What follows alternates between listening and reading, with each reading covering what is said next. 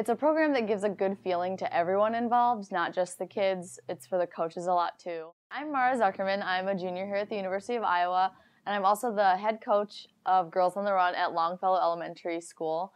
What Girls on the Run is a 10-week program where girls will come to practice twice a week. Each practice has a different theme, such as healthy eating, saying no to peer pressure, dealing with bullies, things like that.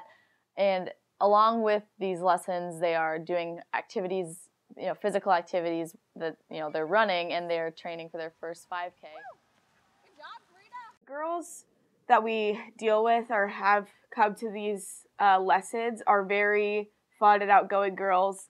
They all come from different backgrounds, which is really, really neat to experience. Some of the girls just come because they just want to run. Other girls come because it's kind of their escape from their life at home, which might not be so great. You don't really know the background of every girl's story, but it's amazing sometimes what girls will randomly throw out in the middle of like a running lesson. And as cheesy as it might sound, I've always wanted to do something in life that helps other people. So I've always thought, like, I'm not a runner like my sister, but for me it's different. I do it because I want to see the growth. I want the girls to feel comfortable and come to me and be able to tell me things that they might not be able to talk about when they're at home or not feel comfortable with.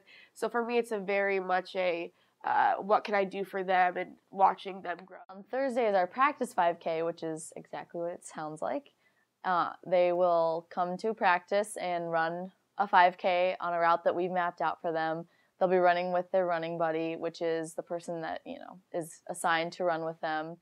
And I got hooked. It's a lot of fun. It's great to see the girls, learn and grow over the 10 weeks, and I love it.